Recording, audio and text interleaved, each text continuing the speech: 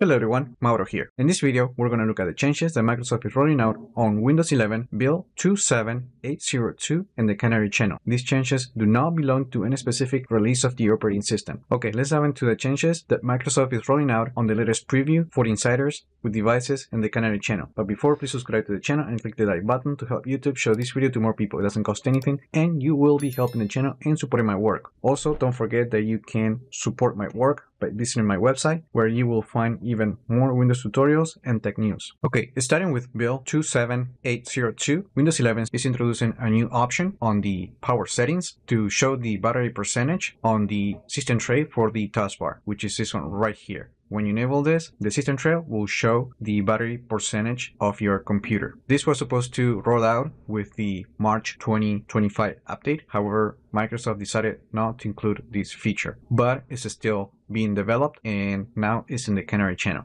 So you may also have noticed that the icon for the battery right here has been updated also on the system tray, and that's part of the new iconography that Microsoft will soon be rolling out on Windows 11. However, you're not only going to see it in green but in different color as well, and depending on the color that will dictate the state of that battery. For example, green indicates that the computer is currently charging and battery is in good condition. If you see the yellow icon, as you can see it right here, that indicates that the device is running on battery and it has entered in the energy saving mode. This mode automatically activates when the battery level drops to 20% or lower. You might also see a red icon, and that actually indicates that the battery is really low, actually it's in critical state, and you need to plug that computer to a power source as soon as possible. Then if everything is good and the computer is not charging, you will see it with this black color, and if you're using a different color theme, you might see it white. Now, for some reason, I wasn't able to enable this feature on my computer.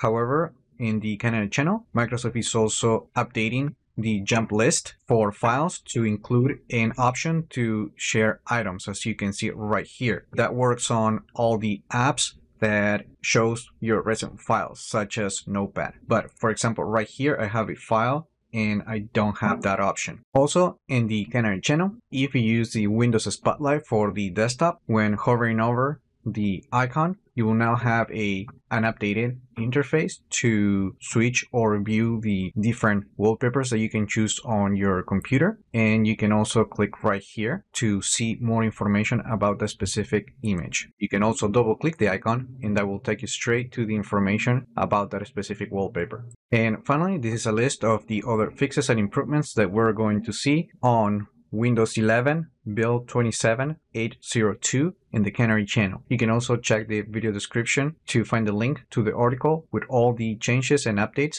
as they become available. And that's it. That's pretty much all the changes that we're going to see in this release of Windows 11 and the Canary channel. Let me know in the comments what you think about these changes. Like the video, share it, subscribe to the channel if you haven't done that yet, and I just hope this video was informative for you, and I would like to thank you for viewing.